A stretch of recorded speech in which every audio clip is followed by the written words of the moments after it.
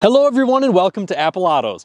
My name is Austin and just a couple of days ago we had our first batch of 2024 Ford F-150s roll off of the truck and hit our lots. Introducing the brand new 2024 Ford F-150, which just encountered a mid-cycle refresh. Today I'm going to give you a full tour on the 2024 F-150. We're going to go through what's new and what to look out for when you are purchasing one.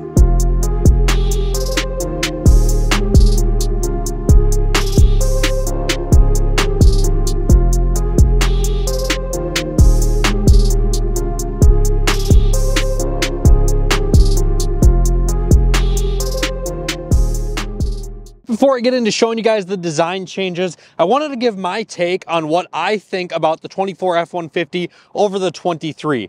The new F-150, Ford has added a lot of new standard features to, which make it much more appealing to purchase a lower trim one and maybe do some personal modifications to it than purchasing a higher trim F-150. For example, the model that I am showing you guys today is an STX, which is one above the XL F-150. And as you can see here, this is a very good looking truck. And I don't know who Ford's wheel designer team is, but they need a raise because those are some of the coolest factory wheels that I've ever seen on an F-150 in my life. Those things look absolutely amazing here on this STX. Now this STX's MSRP is right around $53,000 with the 2.7 and 4-wheel drive and the black appearance package on it. However, we already have it discounted off MSRP to around $50,000. So that's what you can expect to pay for a somewhat base F-150 here. And as you can see, this is a really good looking truck as it sits. However, we don't get leather until we move our way up to the Lariat. But you could throw yourself in some aftermarket leather like with our Cryptic Customs team. It's around $2,000, $2,500, and you can have yourself a full leather interior. And with that, you get the standard, which used to be Lariat only, full digital dashboard, the 12.5-inch sync screen. All of that is now standard on the new F-150. On the previous years of F-150, we needed to get the XLT to get the big screen, and you needed the Lariat to get yourself leather and the full digital dashboard. Now, as we move our way up, we're getting more safety systems, as well as some other tech and stuff, like cooled seats or the panoramic sunroof, stuff like that as we move our way up. But it just makes it a lot more appealing to purchase a lower trim F-150 and throw some leather in it yourself, or do your own wheels or lowering kit or lift kit, whatever you want to do.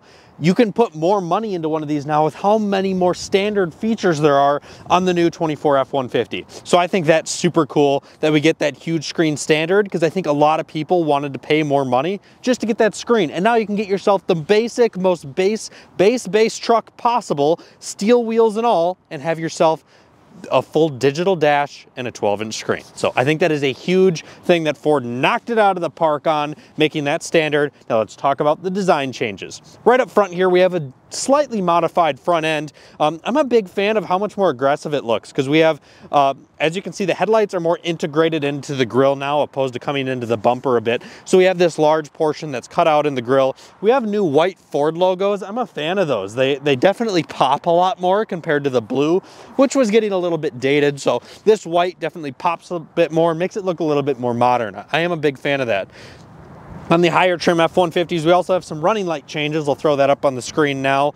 But here on the lower trim F-150s, I am just a huge fan of the way the front end of these look. I think they look a lot more expensive than the old low trims did, and they don't look nearly as cheap. We also have these really nice looking painted bumpers, and this gray color looks fantastic. They just knocked it out of the park, in my opinion, with this color combo and the wheels that are on this STX. I think this is just a lot of truck for the money. Let's move around to the side to see what's different. I also should mention, as we move our way onto the side here, the motors that you can get in the F-150 are the 2.7, the 3.5, and the 5.0.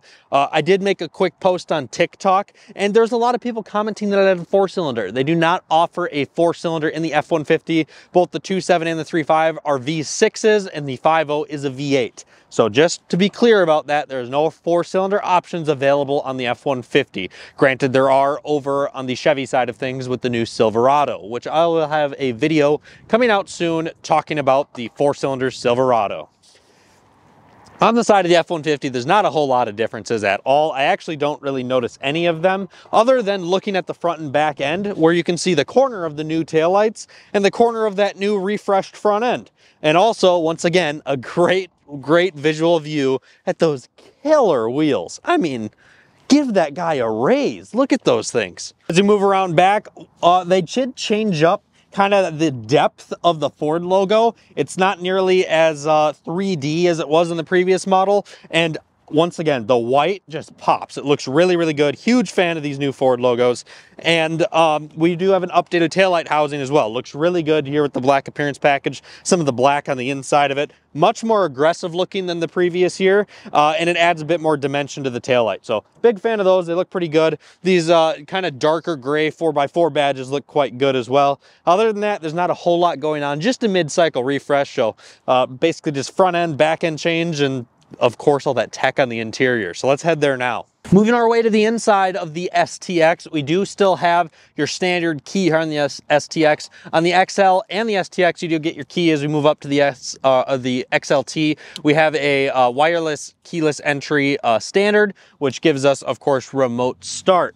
Now, one other thing I want to mention, because I don't think there's a lot of people that are familiar with this, on all new Ford products, all of them, for free, for life, no subscriptions. You get the Ford Pass app, which includes remote start and lock and unlock from your phone. So for life, you get that for free. So even if you have this key, even if you have just a standard key, you know, you got to unlock it, you can still connectively control some of your vehicle's climate control or auto start from the Ford Pass app. Sorry, not climate control, but just the auto start, unlock, lock. You can control that from the Ford Pass app for free. So I just wanted to make that clear that even though you get this, you still have remote start, just so people are aware. And the other thing cool about the Ford Pass app, you can even schedule start. So if you leave at the same time every day, Monday through Friday, have your truck nice and warm by the time you go out there. If it's parked outside, super easy, very slick and convenient. Let's go ahead and start up the new F-150 here, where we get a visual view at that massive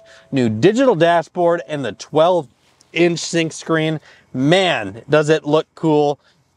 So much unbelievably good tech in a base model truck. Like, it's just weird seeing that we have ourselves cruise control with lane centering, and we have all of these screens in a base model F-150. It just feels so much more premium. It feels like a Lariat or an XLT of the previous generation, but it's a base model. So it's really, really cool and well worth the wait to get a new one, because this is truly a game changer, and it truly changes the way that you interact with the F-150. And Apple CarPlay and Android Auto on this screen, phenomenal, like phenomenal. You can use almost the entire screen, or you can use the entire screen.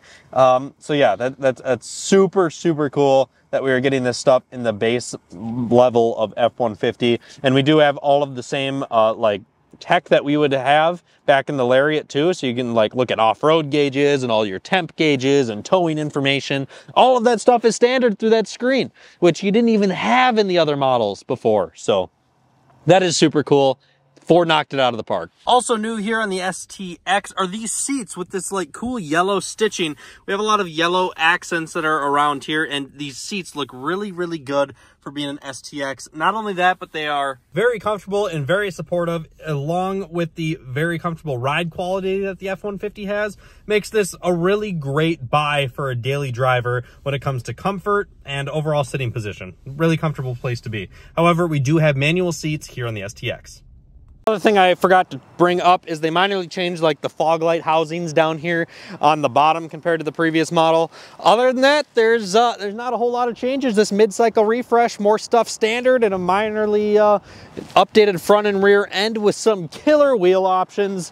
Ford, good job. Love the new F-150. The high trims look insane. The new front end is killer. The new Raptor looks awesome. Ford nailed this thing. Good job. Let me know what you guys think of the new 24 F-150 down in the comments below. Hit like, hit subscribe, help us grow this channel here at Apple Auto so I can bring you more amazing content between all of our dealerships around here in Minnesota. Thank you guys so much for tuning in. We look forward to seeing you next time.